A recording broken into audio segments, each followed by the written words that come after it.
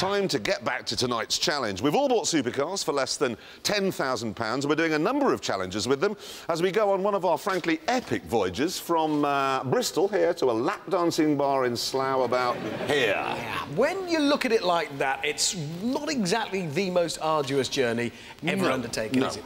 Nevertheless, it's taken us half a day to get to about here, and so far we've learnt that James's Lamborghini is rubbish, Jeremy's Maserati is slow, and my Ferrari isn't a Ferrari. It is. It is not a Ferrari. Teeth, be quiet. Let's get back to the action. While you were away, the cars had their tanks drained and were then given 25 litres to get them to the lap dancing club in Slough, 96 miles away. To get to Slough, with the fuel we've just put in, we have to average 17 miles to the gallon. Apparently, yes. Which in a normal car... No problem. Piece of cake. These aren't entirely normal cars.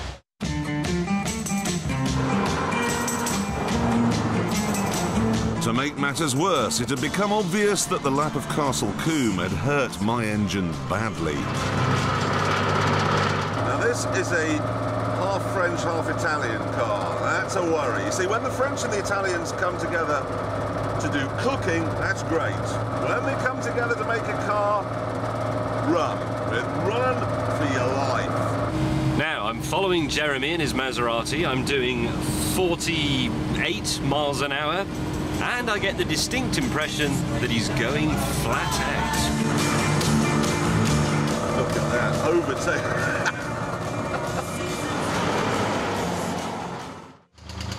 For our next challenge, we had to go to a service centre in Chippenham. That'll help. Oh. Right, challenge, I think. It's just a bit tappety. Yeah. In the way that both ends. a dumper truck is. Yeah. Right. But still. You are now in a race. With no outside help, each of you must change the oil in your car and all the spark plugs. These are... actually, come to think of it, you've got a V6, we've got V8s. Well, you've got 6 spark plugs, but I've never held a spanner in my life. Well, he has, but that's unlike old British Motors. All I have to do now is demonstrate to you two why I'm a doctor of engineering, twice. The good doctor then started work on his spark plugs rather than changing his oil, which was actually quite dim. Well, no, you'll need it to be hot for the oil to drain because it's thin. Otherwise, you get big lumpy bits, in your case, full of metal hanging around at the bottom of your engine. Oddly, James began by doing housework. The bonnet is eating my head. So the good doctor came up with an engineering solution. Meanwhile, James had got going and got stuck. Don't see how I'm going to do that. While Jeremy had resorted to shouting. Come on! Come on! That sounds like I'm in a porn film. Their problem was inaccessible spark plugs. Not something that was troubling me. Actually, dawdling. I don't want to win by too much. Oh, I can't get at this one. Oh, look, it's obscured by this lead. You've got mechanics butt cheek, do you know that? After a brisk 50 minutes, Dr. Clarkson had finished changing his plugs. Yes! All 6. And set about making a mess of his oil change. That went well. Meanwhile, James was being pedantic, and I was hampered by height issues. 7. The race to the finish was between me and the doctor. Yes. Yow!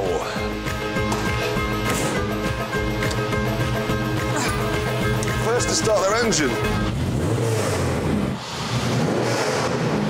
We've got the times. They're saying 5 1 seconds. hour, 13 minutes, .2 for you. Yeah. 13.25 for me, half a second. I may have made a bit of a mess there. Meanwhile... I'm quite happy doing this if you'd like to sod off. As we left Chippenham, it became clear that the pit stop hadn't really done my Maserati much good. That's a great sound.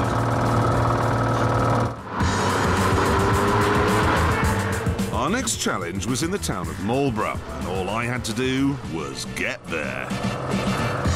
Got all the dials here. My oil temperature, -20. Fuel, depends on what sort of corner I'm going round. Time, wrong. Battery, wrong. Never mind, could be worse. This time, James had broken down outside a school at lunchtime. Where did it go, James? It's broken! This is humiliating. What has he done? The best thing we can do to help James now is just go. Yes.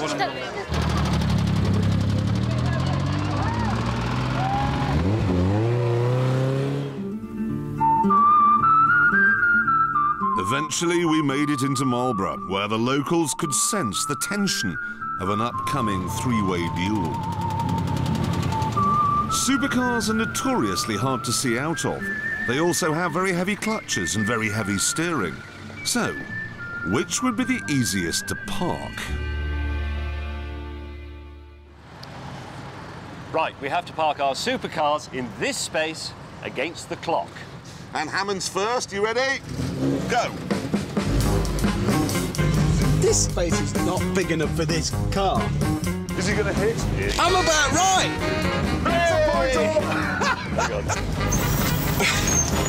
Are you, like, looking where you're going or using the force? Yes! Two points. You know, for That's it, I'm parked! Parked, have you? I'll go and... Perfect. I'll call a Shall I cab and then you can get walk- to the curb. Have a little walk down the curb to your car. 1 minute, 38.7.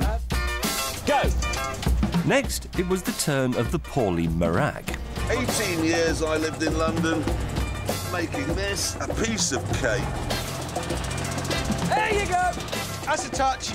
That wasn't a touch. Is it heavy, mate? Will the engine last as long as this manoeuvre? There, that finished. One That is minute. so neat. 1 minute. 1 minute exactly.